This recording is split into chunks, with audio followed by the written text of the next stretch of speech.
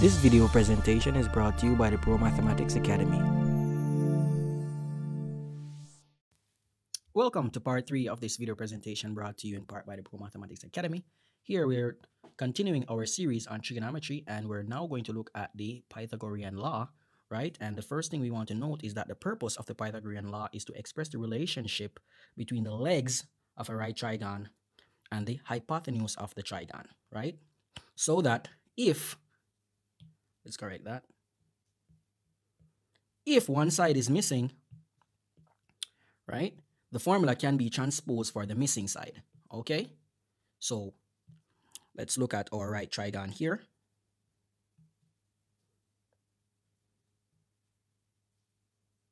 Right, and we have this side which is called A, this side which is B, right, and this side which is C. Notice that C is the same as our hypotenuse, right, because our hypotenuse is the largest side on a triangle, right? And whenever we think about the Pythagorean law, I always say that it's as easy as ABC, and that's simply because the relationship is expressed as a squared plus b squared equals c squared, right? So this is something that we have to remember. And if we're solving for c, then we take the square root of both sides, which leaves us with the square root of a squared plus b squared equals c. Sometimes we'll have to transpose for one of the legs, and here I know everyone is wondering, what is a leg? So the two perpendicular sides are referred to as the legs of the trigon. So here the legs are A and B, and C is the hypotenuse. Sometimes we're asked to transpose for the legs. So here B is equal to the square root of C squared minus A squared. This is something that we can recall whenever we're solving similar types of problems. A is equal to the square root of C squared minus B squared. Once we recall these formulas, we can use them straight just like that. All right. So let's jump right into some examples.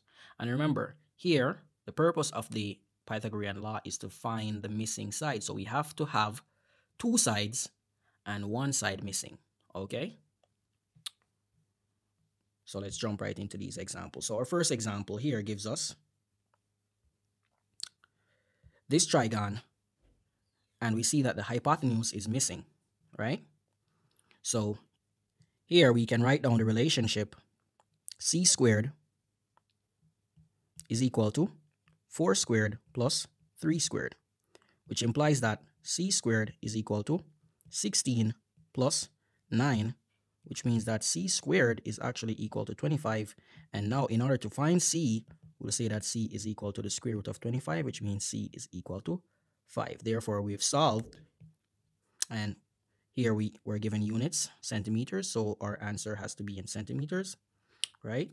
Notice that here I use the Pythagorean law as a process, right? Next, we look at example number 2, right? Here we're solving for the missing side in this trigon. This time we are given the hypotenuse and one of the legs, okay? So this means we can write down our relationship as 13 squared is equal to x squared plus 5 squared, which now means that 169 is equal to x squared plus 25. This then means that 169 minus 25 is equal to x squared, which means that 144 is equal to x squared. Now taking the square root of both sides, we end up with the square root of 144 equals x. So this means that 12 cm is equal to x. Notice that here I use the Pythagorean law as a process, meaning that instead of taking the formula and plugging in all the terms one time, we laid out the entire process and transpose for x. Okay? Right. So let's take a look at our final example, right? Our final example asks us to solve for AB in the following trigon, right?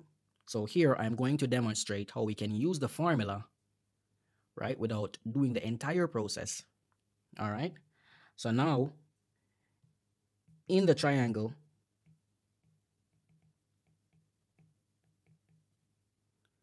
AB is equal to AM plus MB, okay?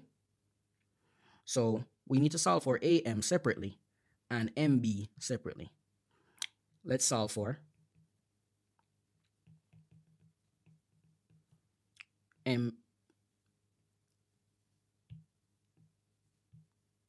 AM. So we can say that AM is equal to the square root of 33 squared minus 6 squared.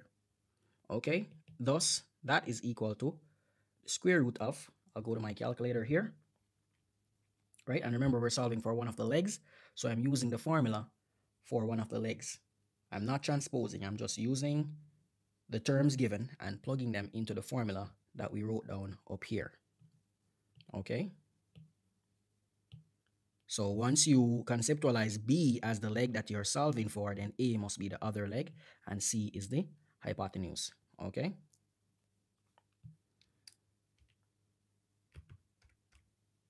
So here, this gives me 1089 minus 36, which means that we now have the square root of 1053. If I plug this in on my calculator, I end up with 32.45 centimeters approximately. Okay? Notice that we still aren't finished with this question. We have to solve for MB, right? So MB, if I'm using my formula again, is equal to the square root of the hypotenuse squared minus the other leg squared. So here the hypotenuse in that triangle, right, over on this side,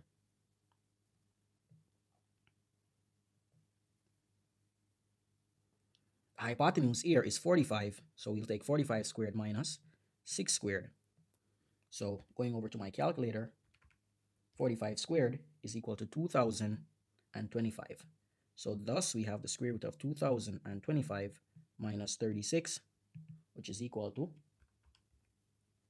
the square root of, let's erase that, 1989, right, which is equal to, taking the square root of that, we have 44.598 approximately, right, centimeters. So now we can find AB, right, by adding these two answers together. So thus we end up with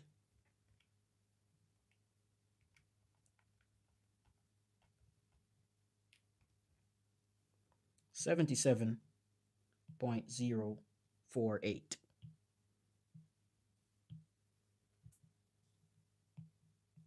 approximately.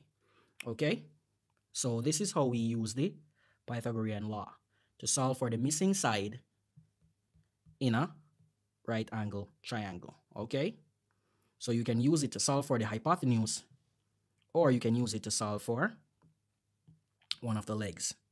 Okay, using these three formulas, right? So this one is for the hypotenuse, and these two formulas are for the legs. That is it for this video. Please remember to hit the notification bell, like, share, and subscribe for future post notification.